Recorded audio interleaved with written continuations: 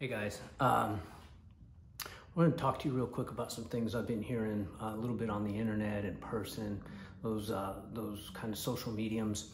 A lot of people have been saying, man, I can't wait till quarantine's over. I can't wait to get out and do this or do that. And I think about it every time I hear it because I think, well, man, are you the same person that before quarantine you thought, man, life's moving just so fast. I wish life could stand still for just a month. And if it could stand still for just a month, I could get my shit together. And if you are, well, then my question is this, is what the hell have you been doing for the past month? You know, I've been hearing people say, well, I can't wait to get back in the gym. What's kept you from getting out on the streets and running? What's kept you from push-ups and bench dips in the living room? Some people are saying, man, I can't wait to get back to work with my training business or something to that effect.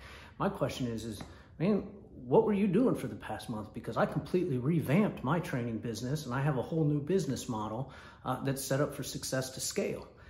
You know, and then I hear people say, man, if I could just put a pause on life, I could spend more time with the family. And then you get time with the family and you say, I can't wait to get away from the family. You don't make sense. And I think what you're looking for is something that doesn't exist in the external world. It exists inside yourself and it's something that's missing. And so I hope you find it. But here's the thing, is that we can say that when quarantine ends, that we're going to do A, B, or C. But my question is why aren't you doing something now? Why haven't you in the past month, essentially, why haven't you worked on you, worked on your family, worked on your business, worked on you as an employee and how you can sharpen your skills?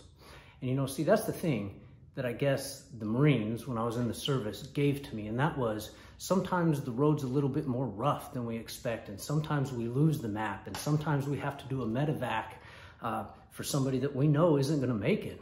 But the reality is that the mission goes on. And you keep pushing, and you keep pushing, and you keep pushing with no excuses.